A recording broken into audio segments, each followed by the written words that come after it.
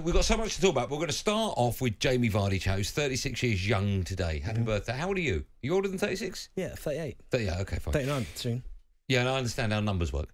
But we're going to talk about him. So I suppose that the first... I mean, listen, Jamie Vardy is, without doubt, a phenomenal striker. Right? He's been at Leicester since the 17th of May 2012. Cost them £1 million from Fleetwood Town. Right? Bargain. Absolute bargain.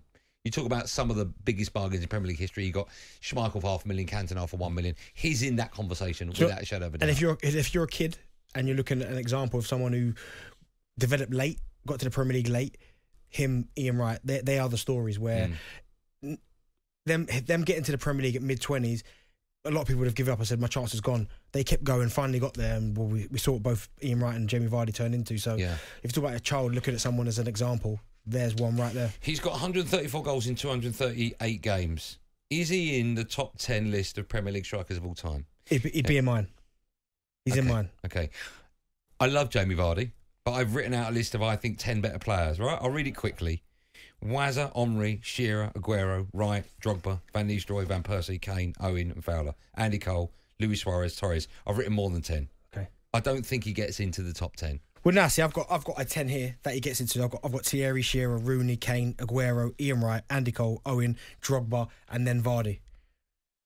And I put Vardy in for that reason, because if you go through some of his stats, I mean, there's one here that someone just dropped on my desk. Yeah. He's got 44 goals in 92 Premier League games against the top 6. Amazing. So clearly he's not a flat track bully. So against the top 6, he scores 1 in every 2. Every 2. Amazing. So that's and remember, he's at Leicester. Yeah. A guy who played for Leicester, won them the Premier League. He's won a Golden Boot. He's got more goals than anyone at the age of 30 and above. He's got 100. Yeah. He's got over 100.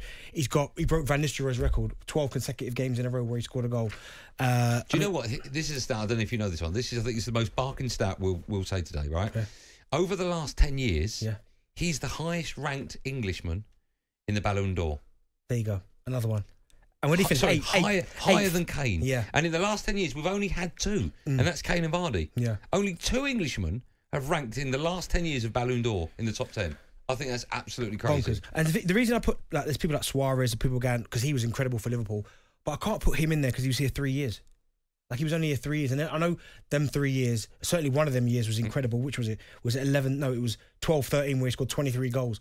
I mean, he was phenomenal. No, and the year after, he got 31. But you're not putting him in? No, 3 years. Let me ask you this. Here's a massive question. So Leicester fans and football fans can answer this one. With his talent, right?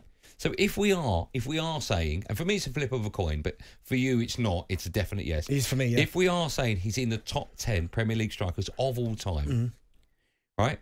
With his talent, should he have gone to a bigger club and won more? Well, no, I'm not going to say underachieved, because if you stay at Leicester and win the league and the FA Cup, you can't underachieve. That's an overachievement at Leicester. But if you're talking about one of the top 10 strikers in Premier League history, and you look back at his career, and his own, I know it's an only, I know it's more than Harry Kane, I get that. But you look at the other big names we've talked about, they've won copious amounts of leagues and FA Cups and maybe even Champions Leagues as well. Should he have won more? Should he have gone to a bigger club with his talent? We had the opportunity to go to Arsenal. I remember it was there on the table. They wanted to sign him, and he didn't. He stayed incredibly loyal to Leicester. Now, I wouldn't say he's underachieved, because with his talent and what he did in such a short space of time, I think he was in a perfect scenario. When Arsenal came in for him, Arsenal played a different brand of football, and he probably looked at that and went, well, Arsenal are not going to tailor the way they play for him.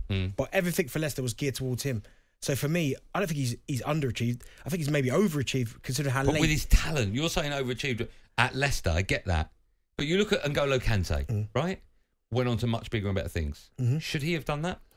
Listen, he could have done, but you talk about... And listen, I've spoken to a number of Leicester players. They think he's the greatest player in Leicester's history. I agree. Right? But, yeah, I'm sure if you'd have asked him, would he have gone on? But he might have gone to Arsenal and got wrapped up and not been the same Jamie Vardy. Yeah, true.